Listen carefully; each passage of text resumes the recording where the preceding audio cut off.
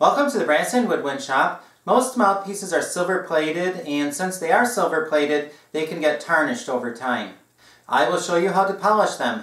To do this job you need some silver polish, and Tarnish Shield works well, and also Haggerty's and Silvo all work well for silver polish. And then a green cloth, and this is like for medical uses, and it's supposed to be disposable, but it is fairly strong. And you can take a section of that and put some silver polish on there. You don't need that much silver polish, just a little bit, and then spread it around on the rag.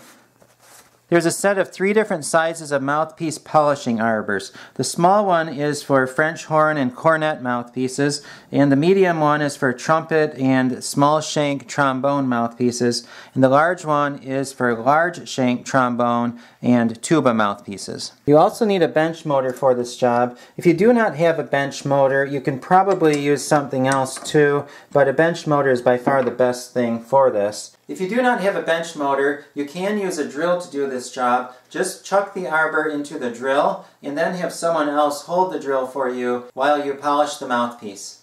You take the mouthpiece, and you can see that it is quite tarnished. You put it on there. You want it on there fairly tight so that the mouthpiece does not go flying when you turn on the bench motor. Then you take the green cloth and put your finger inside the cup of the mouthpiece, and that's to keep the mouthpiece from going flying. With your other hand, you go down the length of the mouthpiece, and you, with your fingernail, get in all the cracks and crevices on there. Then you take a clean part of the rag that does not have any of the silver polish on it, and put your finger in there, and then just clean off the silver polish. Like that. And the mouthpiece is done. And there is the polished mouthpiece. If I hold it up to another one that's not polished, you can see the difference. If you're doing one of the larger mouthpieces, you just need to change the arbor and put in the larger arbor. This is a large shank trombone mouthpiece, so I put the larger arbor on there. Put that on there. Do this pretty much the same way, and then with your fingernail get in all the cracks of the mouthpiece.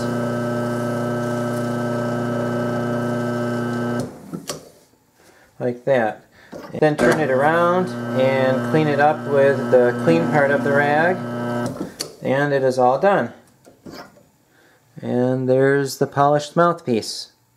Look in the description below for links to where you can get the supplies mentioned in this video. I hope this video has been helpful. Please subscribe for more band instrument repair videos.